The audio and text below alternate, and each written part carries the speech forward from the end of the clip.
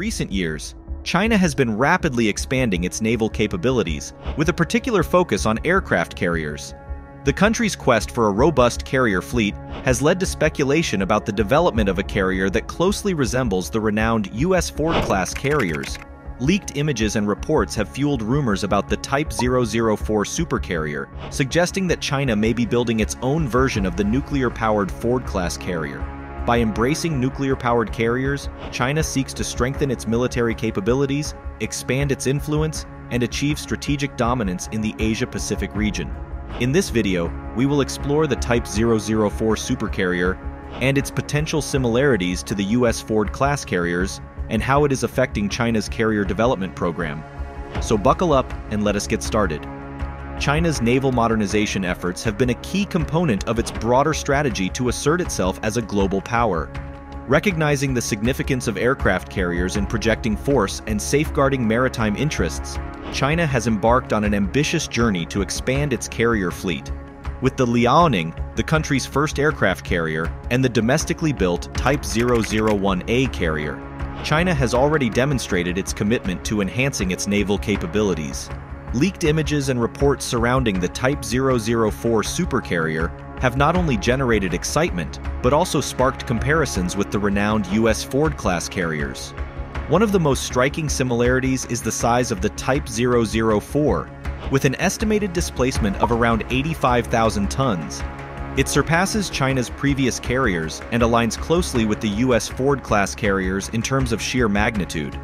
This larger size translates into a spacious flight deck, allowing for the accommodation of a substantial air wing that can rival the impressive capabilities of American carriers.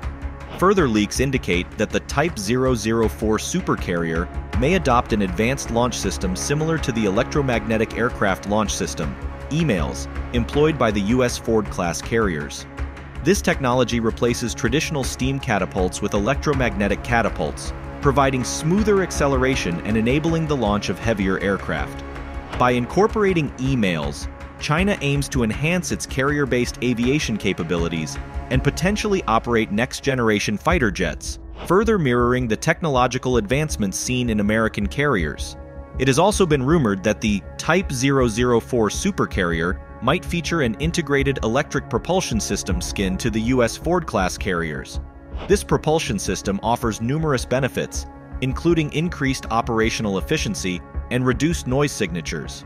By embracing electric propulsion, China aims to improve the stealthiness and survivability of its carrier, following in the footsteps of the American carriers that prioritize these advancements. Including an electric propulsion system would mark a significant leap forward for China's carrier technology. Moreover, the leaked images hint at the inclusion of advanced radar systems on the Type 004 supercarrier, similar to the advanced radar systems found on the U.S. Ford-class carriers.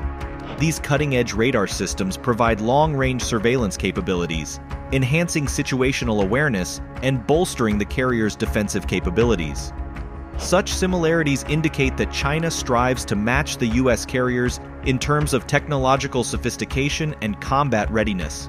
Now, with the imminent launch of the Fujian, China's third carrier, speculation arises that the next carrier, the Type 004 supercarrier, could be nuclear-powered.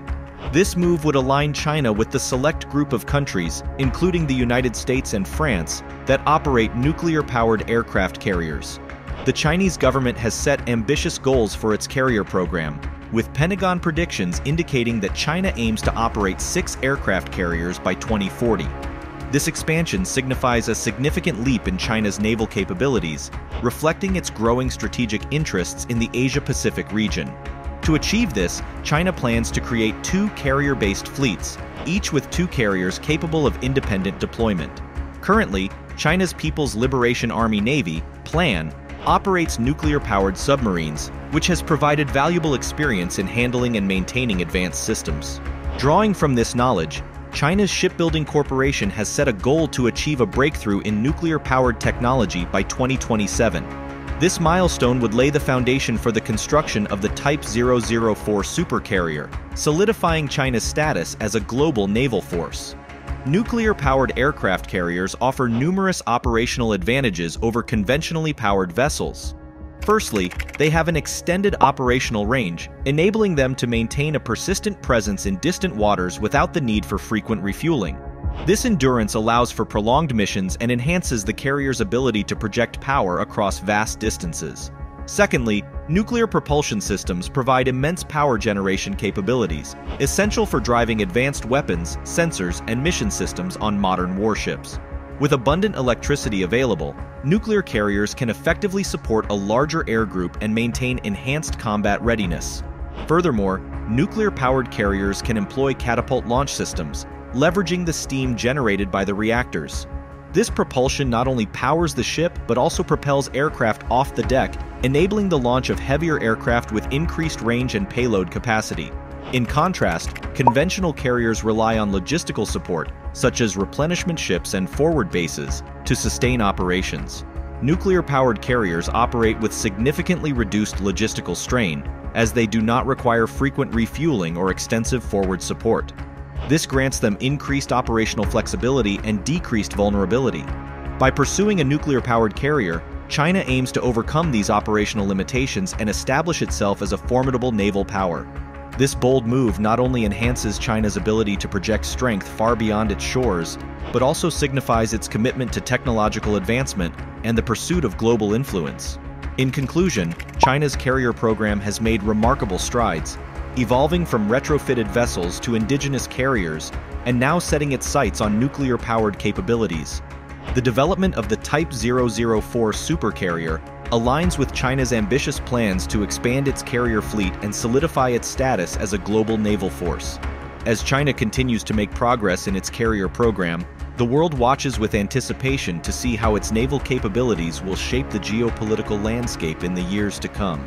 In conclusion, China's carrier program has made remarkable strides, evolving from retrofitted vessels to indigenous carriers, and now setting its sights on nuclear-powered capabilities.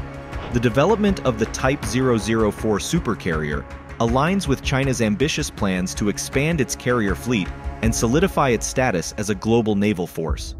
The world watches with anticipation as China continues to progress in its carrier program, as its growing naval capabilities will undoubtedly shape the geopolitical landscape in the years to come.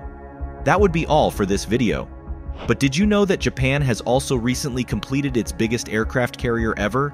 It is so massive that even the US is worried. To find out, click on this video right here. How Japan's billion-dollar aircraft carrier will change the face of naval warfare. So what are you doing? Click it now.